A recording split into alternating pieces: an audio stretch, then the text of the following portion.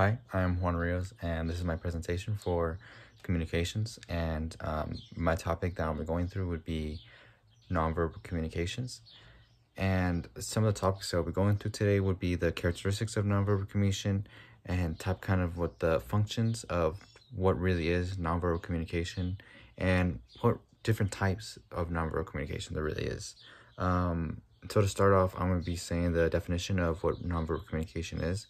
Nonverbal communication is a message of non-linguistic communications that is expressed. So nonverbal communication is a type of a way to be able to speak to others without using words or phrases, but more of using gestures and motions to be able to express yourself in a different type of manner.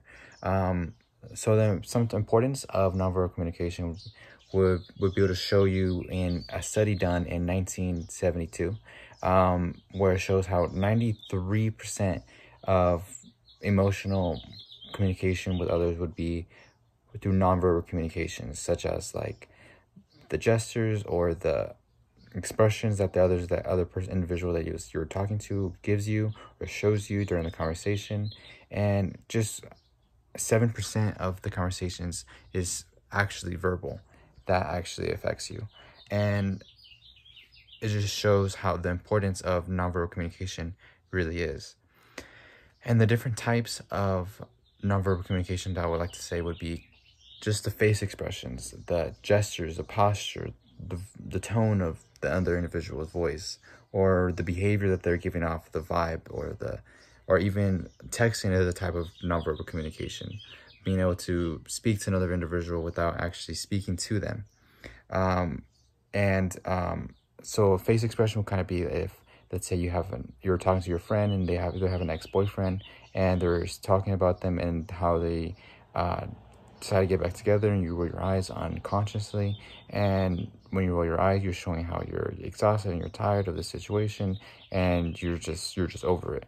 And the posture, let's say if a teacher is teaching and the student that they're teaching to is slouching and let's say leaning on their desk and sleeping, showing how unintent they are in the conversation and the subject that they're learning, and just kind of the way that they're showing and their vibe that they're giving off. And gestures, let's say you're talking to somebody and the gestures that they're using hand motions, and they're just talking with their hand expression. Let's say they're yelling and they're moving their hands a lot, showing that how angry and I guess excited, you could say, they are with the conversation, and the tone of their voice. So if my mother yells at me to throw the trash out and she's yelling and screaming, I can understand that she's upset and she's mad and she wants me to throw the trash away. And just any other behavior that you may get from another person that you might have caught on to, that's something out of the ordinary or different.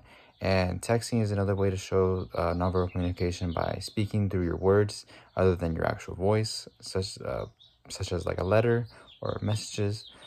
Secondly, another type of characteristic of nonverbal communication would be that it happens unconsciously without you realizing it, and how usually it's going to be irrational, and it's biological sometimes for individuals who cannot speak, and they're deaf and they speak through their gestures and their hand motions through sign language, which is a growing type of language in today's modern day, such as like Spanish in America.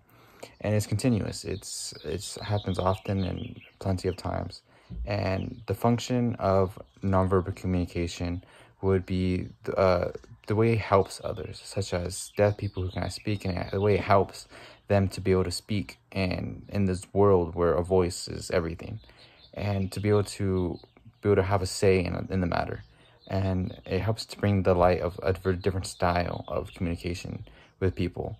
It helps to be able to bring personality into people who aren't able to show it in another way. And finally, a main idea that I would like to show would be kind of really how important nonverbal communication really is. Nonverbal communication is so important that it helps those who can't speak to be able to communicate, to be able to have an opinion, to be able to have some type of voice in this world. And nonverbal communication, in my opinion, is very important and should be studied and realized and noticed in conversations all over. And it's truly amazing type of sign language is an amazing language that should be learned.